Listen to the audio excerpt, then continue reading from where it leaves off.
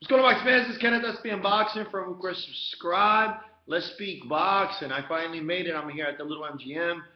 Right now, it's a little quiet. As you can see in the background, there's nobody. But I'm out here right now just creating this quick video before the Canelo versus Cotto fight.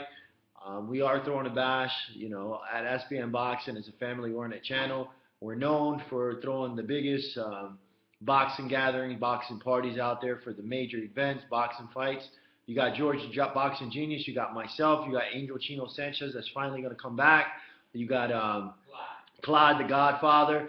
You got Waki Say. You got Steven Suave Tate, which he's in North Carolina right now. He's definitely not going to be here.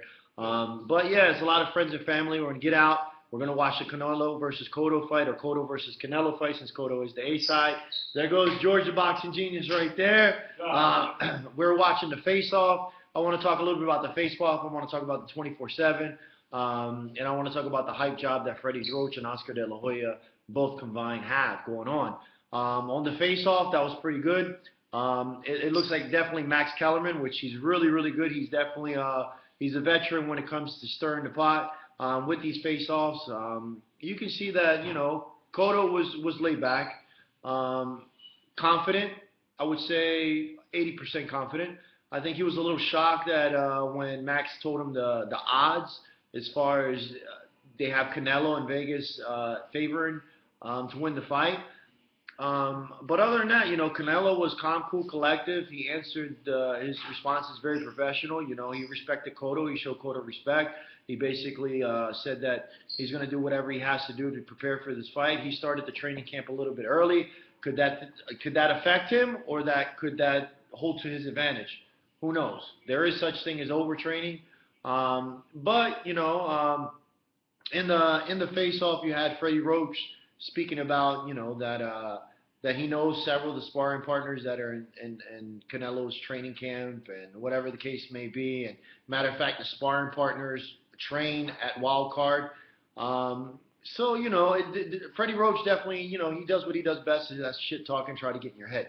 And I'm glad that Canelo's camp basically said it. They respect Freddie Roach, but Freddie Roach has been wrong a lot of times, and that's exactly what his game plan is try to get in his head. But Cotto was laid back. Cotto knows what he has to do. As far as the weigh-in, as predicted, Miguel Cotto came in under the 154. Even though the catch weight was at 155, he weighed at 153 and a half. Canelo looked drained, man. I was telling George the Boxing Genius, Canelo looked like a little skeleton, man. I noticed that he did make the 152 catch weight against Mayweather, and he looked really, really good.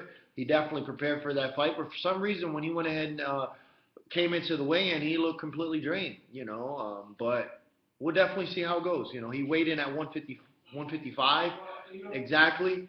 But just like when he fought Kirkland. James Kirkland? No. You don't think so? No, he looked a little drained. But the good thing about it, he has his youth. In his 30s, he can't get away with stuff like that. There's been a lot of speculations that he's been having issues as far as making weight and things like that. But it's going to be an action-packed fight. I'm actually excited to speak about this fight.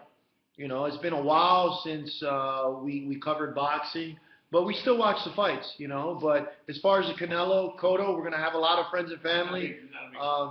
But this is going to be a high action-paced fight. I think Cotto is definitely going to be a little more patient. I don't think he's going to bring the fight to Canelo whatsoever. I think Canelo's definitely, his advantage, he's going to have to press Cotto.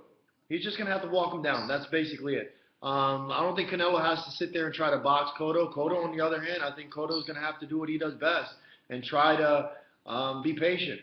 Box him whatsoever, utilize the angles. I think he's quicker than Canelo. Freddie Roach, definitely, even though he calls them tomato cans, but the last three opponents were a bunch of tomato cans. But Cotto looks good, He looks versatile. He's utilizing the ring, He's using different angles. Offensively, he got his ammunition up there. But Canelo itself, man, Canelo's a beast. Cotto's getting his money because of Freddie Roach. Freddie Roach knows what the hell he's doing. Freddie knows what he's talking about. Freddie Roach is a soup. He knows how to soup up people. He knows how to make selections too. I mean, don't forget now. Cotto was supposed to defend his title against Triple G. That was his actual component. He was supposed to defend his title against Triple G. He was stripped. He was stripped from his He was stripped of the title. So now, why was that? Because Freddie Roach, and he knows himself, he knows damn well he cannot go in there against Triple G. Right. Now, he fought those 3 tomato cans. The guy from Delvin Rodriguez, when he fought at 154, a fucking bum. Then he fights Sergio Martinez for the title at 157. He brings him down. A guy who has knee braces going into the goddamn ring. I have never seen anybody, any boxer. Somebody please write a comment and give me a name if you've seen any boxer in professional boxing today, especially a champion that goes inside the ring with knee braces. That tells you a lot of things. He's crippled. Freddie Roach selected him. He selected Delvin Rodriguez as his comeback. Then he comes in and he fights who? A guy from Australia. A guy who hunts kangaroos for a living. Fucking Daniel Gill. Daniel Gill had just beaten some guy afterwards. No, that was, excuse me, I think he fought another guy, Gerard Fletcher. His compadre in Australia, Gerard Fletcher. For a PABA, I've never heard that goddamn title in my life. PABA, vacant PABA title. Don't know what the fuck it stands for, by the way. And there was a title that said WBO Asian Pacific Champion. Now, where the hell did they get that from? From the Cracker Jack box. Kellogg's makes that shit. You know, those are the things I talk about. And like I tell people, it's not, the way I see the fight, it's not a thing about that Cotto looks good. Yes, he looked good against those 3 tomato cans. And people say, oh, he has his left hook back hitting into the gut and this and that. But the thing about it is that Canelo also has a left hook that hits to the gut. Go ask James Kirkland. Go ask Angulo. Okay? Go ask Austin Trout. See, people don't look at Canelo's resume. Because a lot of Boricuas, Puerto Ricans say, oh, he ain't fought nobody. Who the fuck do you want to fight? Cotto ain't fought nobody. The last 3 fights that Cotto fought, I just mentioned 3 fucking bums to you. Well, at the end of the day, Canelo did fight Kirkland, but I don't think Kirkland was inactive for a while, and Kirkland didn't look good. But Kirkland, didn't look good to me. He's a puncher. But Canelo looked good when he fought Lara. Yeah, and Kirkland could slug you. Kirkland hit Canelo with some shots. Do I think Canelo can't take Cotto's left hook? Because people say, oh, watch him hit that left hook. I want to see that left hook. Right. You know why I want to see that left hook when they come with it? Because he's going to do to me like Duran used to do to people. When you hit him with that shot, and he says, that's the best shot you got for me, well, guess what? I'm going to go kick your ass. And people are going to think that Cotto's going to box. Cotto can box. People don't think Cotto, Cotto boxes. Yeah, Canelo boxes too. Yeah, but we need Cotto. If Cotto comes in and utilizes the game plan and just boxes and don't press the fight like he did against Austin Trout. He was trying to knock out Austin Trout. Yeah. Austin Trout he lost the first four rounds of the fight, and then Austin Trout picked it up. Cotto is not Mayweather. Or Canelo is not Mayweather. But Cotto can box, man. Cotto can box, but Canelo can box too. Canelo got speed. People think that Canelo is not fast. Canelo is fast. Again, he can't show it against Mayweather. Who can show it against Mayweather? Nobody could. Yeah, but Canelo gets sloppy as well. Yeah, so but Cotto gets more sloppier. Right. You know, people see that Cotto, when Cotto fought Mayweather, Cotto got beat up a little bit. Mayweather got beat up a little. But again, I say to people, one, Cotto is not going to get hit by Mayweather. He's getting hit by Canelo. And people look at what Pacquiao did to him in 12 rounds of boxing. 12 rounds of boxing, what Pacquiao did to Cotto, and people will say, oh yeah, but that was way back when he was. I don't care. He's the same guy. Freddie Roach, what does Freddie Roach do? He made him a super guy. He souped him up better. He pumped him up. He took him to wild card gym. But Freddie Roach is not getting fucking hit in the damn ring. Look what Teddy Atlas did to damn Timothy Bradley. He would tell him, look, fuck, he's souping his ass up. Right. Timothy Bradley got pumped up. But again, Timothy Bradley was fighting a fucking bum, a shadow. So it's different, man.